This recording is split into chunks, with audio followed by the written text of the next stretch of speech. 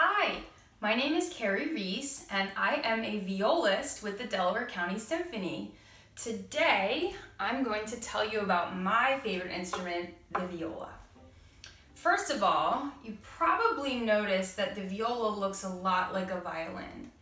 And that's because it is a lot like a violin. It's just a little bit larger. So violins are typically 14 inches long. So they start at the bottom and they come up to about here. Violas can actually be any size and they get bigger as you get bigger. And so my viola is 15.5 inches long. That's because I'm not very big myself. Most violas are about 16 inches long or slightly larger. Now another thing that's similar about violins and violas is that we play the exact same way. And we have 3 of the same strings. So I also have an A string, a D string, and I have a G string. What I don't have is I don't have the high string called the E string that violins have, but I have a string that I think is even cooler, and it's called the C string, which is a low string, and that's my favorite string to play on the viola. Another thing that we can notice about the viola is it has a different sound than the violin and the cello. The violin is very high-pitched in sound, and the cello is low-pitched, and the viola is right in the middle. So I like to compare the viola to the middle layer of a cake. So you might like cake just like I do, and my favorite types of cake have some sort of layer in the middle with either some icing or some fruit or maybe even some ice cream or some crunchies. And that's what the viola is like in the orchestra. We're kind of like the middle layer of the cake that just adds something special to the orchestra. Now we can do some very cool tricks with our fingers and with our bows. So the normal way that I would play, like I'll do a scale.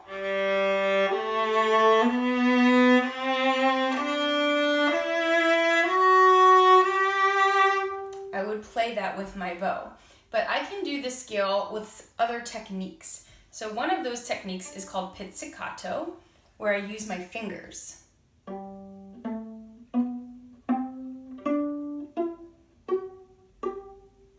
Pizzicato is a lot of fun to do with the whole orchestra. Another technique that we can do is we can actually flip our bows over and do that all together as an orchestra to get a different kind of, almost like a spooky sound. We can also play really close to the bridge. To me, this sounds like a little bit spooky, like on Halloween.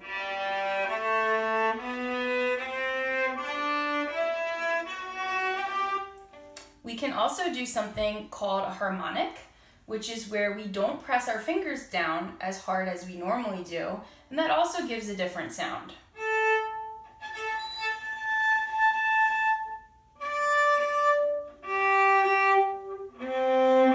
So those are my 4 strings using harmonics. So here's the regular string, and here's the harmonic.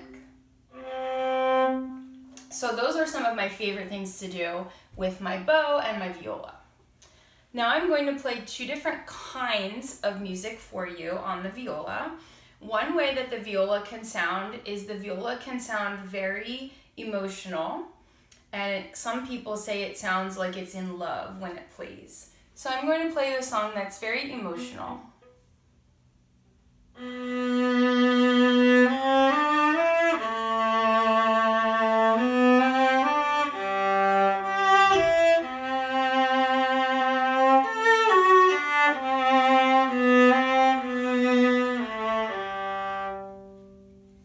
And that was called Arioso by Bach. And that makes you feel very happy and maybe makes you feel like you love somebody, maybe like your parent or your sibling or your friend. Now the other mood that the viola can bring to the orchestra is kind of exciting and energetic. And so I'm going to play you one of my favorite melodies that the viola gets to play, and it's in the Sibelius Violin Concerto. but for a moment, the violas get to make you feel excited.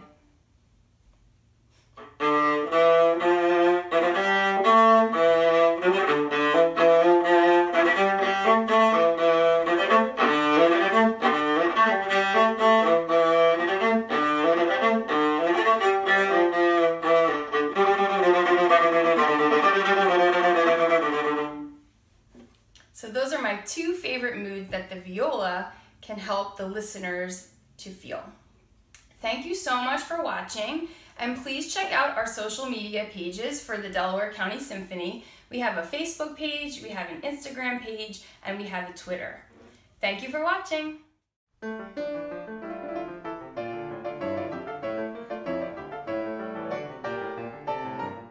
Hi, my name is Courtney. I'm very excited you decided to join us today to learn a little more about musical instruments, especially with everything going on in our world. Music is really something that can bring us some peace, so I'm glad you're here. I'm here to introduce you to this instrument. It's called the French horn. It's also, you'll hear it called just the horn. And I've been playing horn for about 17 years. I've been playing with the Delaware County Symphony for about 6. And the way that you make music using this instrument is you blow air into this part. It's called the mouthpiece. It's where your mouth goes. And that air travels all the way through this kind of maze of metal tubing. This particular horn is nickel plated, but they make them out of all different sorts of metals. And once it travels through there, it comes out this side, which is called the bell. The thing is, if I just put regular air through, it sounds like this. Not much happens.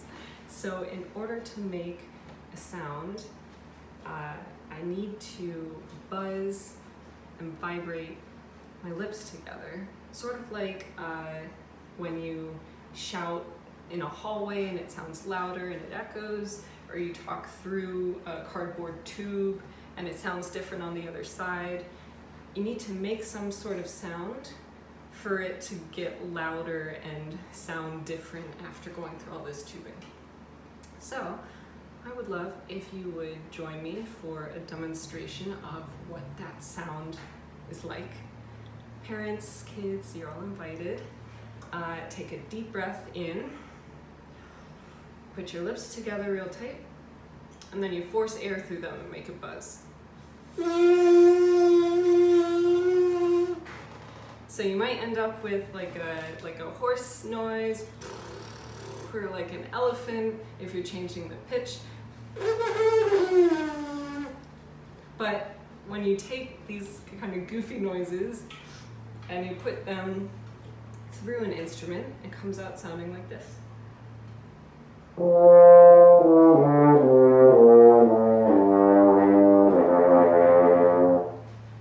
And to show you what that sounds like in music, I'll play a bit of a Mozart concerto for you.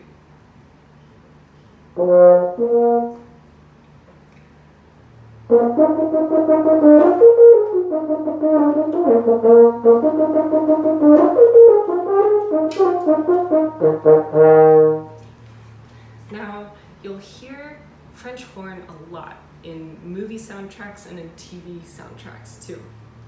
And composers use French horn a lot when they're trying to make you feel a certain way.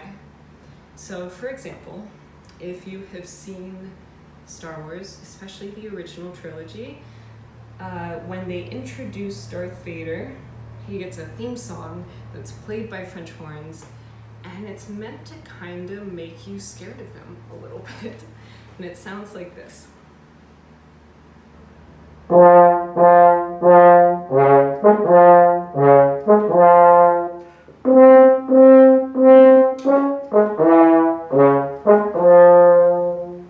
So that every time he comes on screen and you hear this music play, you get a little scared of him. And they use the same instrument when they introduce Princess Leia, but a totally different theme. So when she comes on screen the first time, and you really want to help her and you want to be on her side, this is what plays.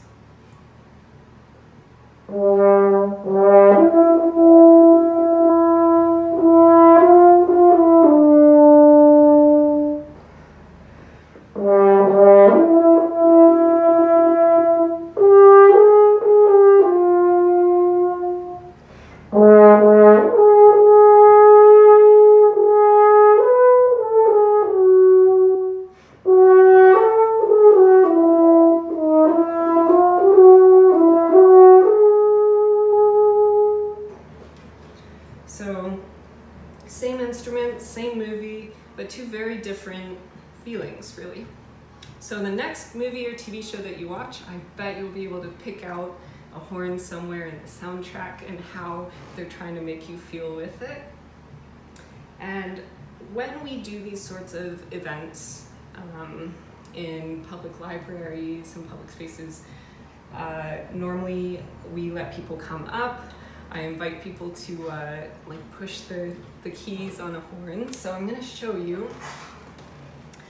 When you push a key, it moves a little bit of it to actually open up this particular part to play. So that's part of what is changing the pitch. We also open things to questions from the audience. And the most popular question that I get after introducing the French horn to people is why this hand goes in the bell. So it's really for two reasons. One is to help hold it up. It's just kind of a heavy instrument on its own. And the other is so that sound can flow through. When it comes out of the bell, it's actually also bouncing off my arm. So I'm kind of extending the instrument. My arm is kind of part of what's helping it to sound good. And that is all I have to show you about the French horn. Again, thank you so much for joining us, and I hope you are staying happy and healthy and safe.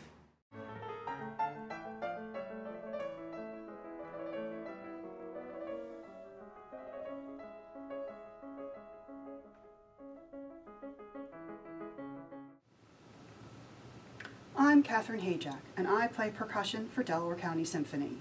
In this video, I will be demonstrating the different mallet or keyboard percussion instruments that are used in the orchestra. Percussion instruments are musical instruments played by striking with the hand or with a stick or beater. Mallet or keyboard percussion are instruments that are arranged in a similar pattern to a piano keyboard, and so are able to play melodies. This includes orchestra bells, xylophone, vibraphone, and marimba. I'm starting with bells. This is the smallest and the highest pitched of the mallet instruments.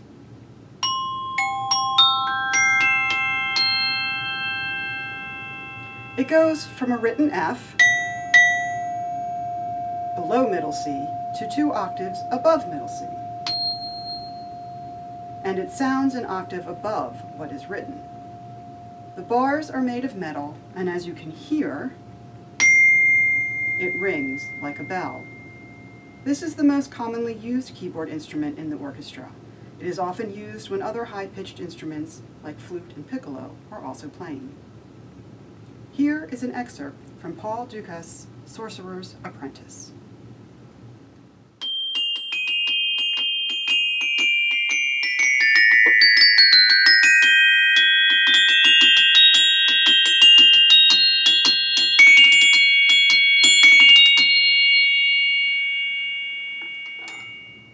This is the xylophone. It is a little bigger than the bells, and while it shares the same upper notes as the bells, it can also play lower sounding notes.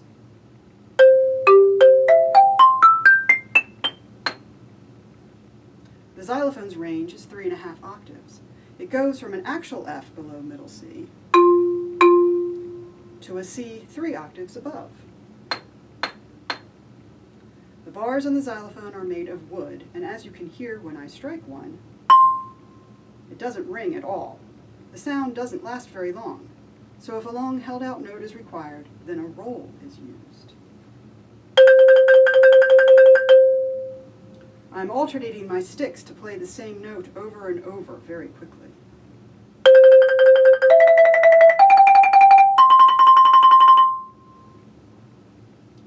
xylophone was made famous and became a standard instrument used in the orchestra because of George Hamilton Green. George Hamilton Green was a virtuoso, and back in the early part of the 20th century, he popularized the xylophone by composing many pieces and ragtimes for xylophone. In 1926, he wrote an instruction course for xylophone, a complete course of 50 lessons, which could be sent away for, and it would be mailed to you, one lesson at a time.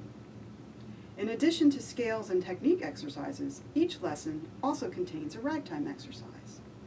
This is Lesson 12, Ragtime.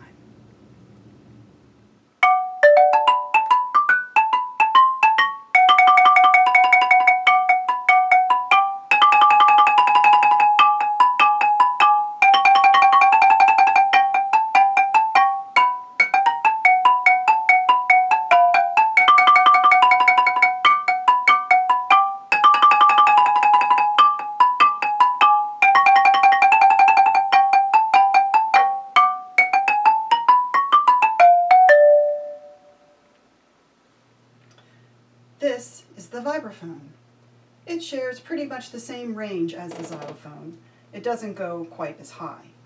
Its range is from F, below middle C, to F, that is 2.5 octaves above middle C. Like the bells, its bars are made of metal. And like the bells, the notes ring. It rings so much that there is a dampener under the bars, controlled by a foot pedal that dampens or stops the sound. You can also dampen by using another mallet to stop the sound. So, instead of, you can have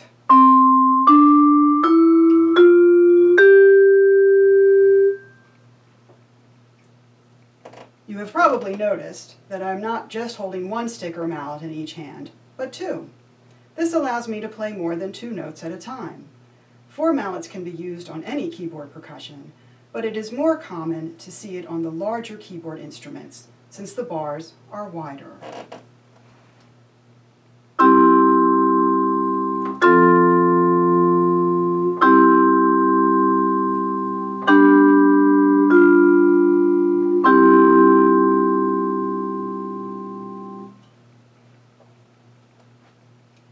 Here is an excerpt from a piece written by Vince Guaraldi, arranged for vibraphone by Stephen Permatic. Christmas Time is Here.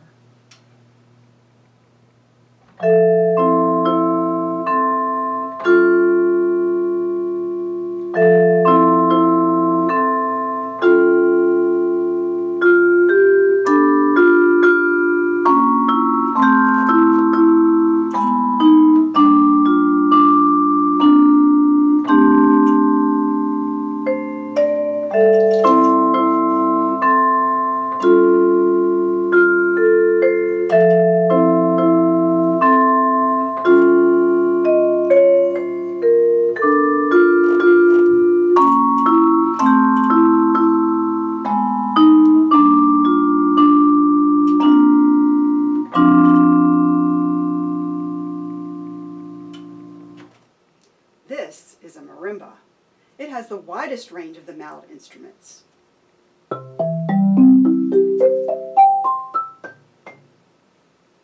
It has the same upper range as the xylophone and bells, but it also extends down more than an octave below middle C.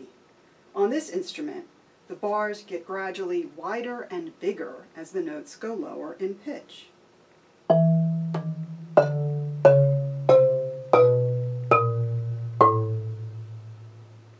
As large as it is not the largest. There are bass marimbas that are even bigger, and the lowest bars are even wider. Like the xylophone, the bars are made of wood. It uses a softer wood than the xylophone and has a more mellow sound.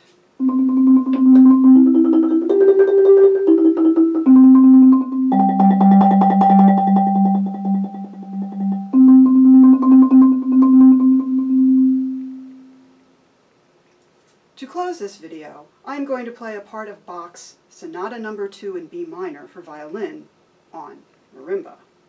This part is called a double.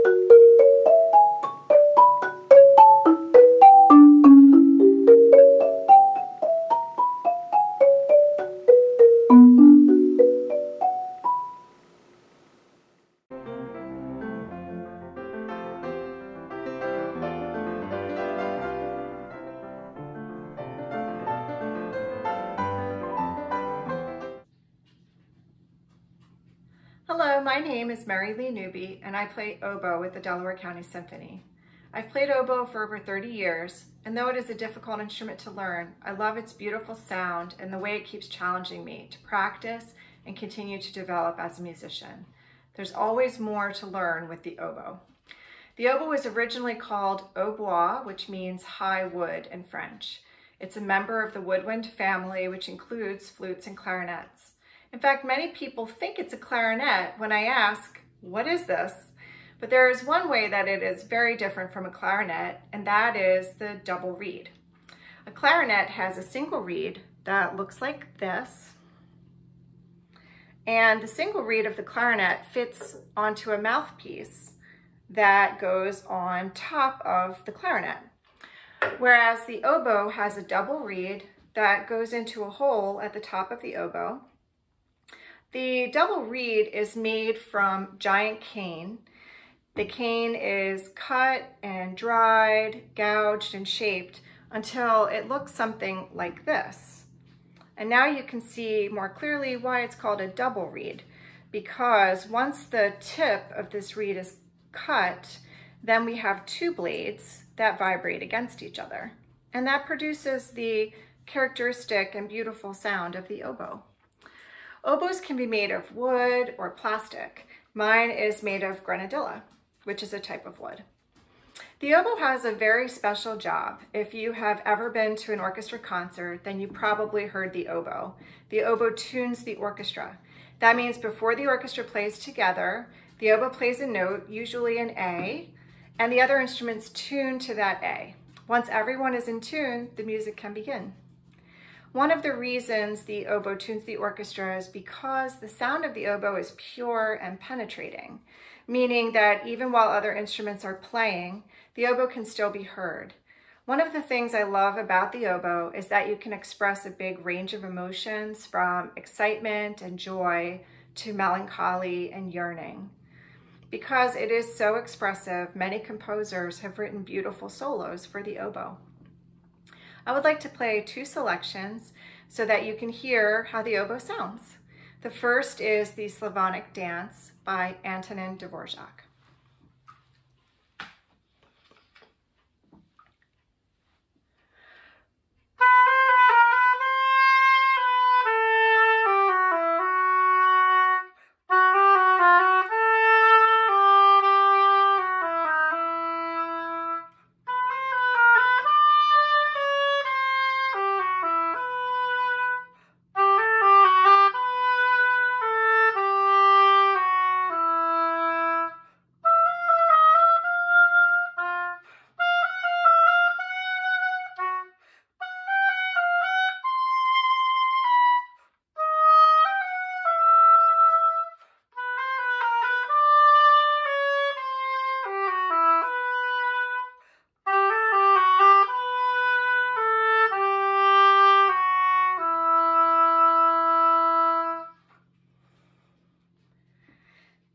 piece I'd like to play for you is the Virginia Reel.